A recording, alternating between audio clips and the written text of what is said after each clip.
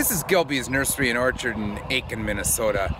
We've just most recently planted a high-density apple growing system.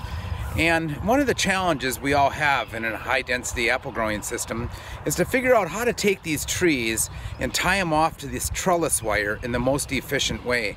And there's all kinds of different clips on the market that we've been looking at, and a lot of them, they just don't give us the flexibility that we think that we need.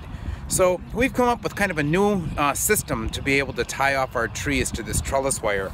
And with that, we're currently using a vinyl cable wire, and you can get this at most of your hardware stores. I got this at Fleet Farm, and really we put it in a couple years ago when we've been testing it, and it's actually this vinyl clad that's on it. And what you do is you cut it to about 9 inches long.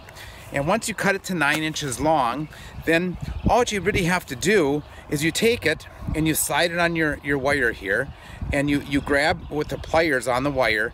And what you really want to do is you want to get like 3 wraps. So 1, 2, 3 wraps, and then you can scoot it. You can see it really hangs onto the wire nice and tight, and that's what you want it to do to be able to hang onto the tree.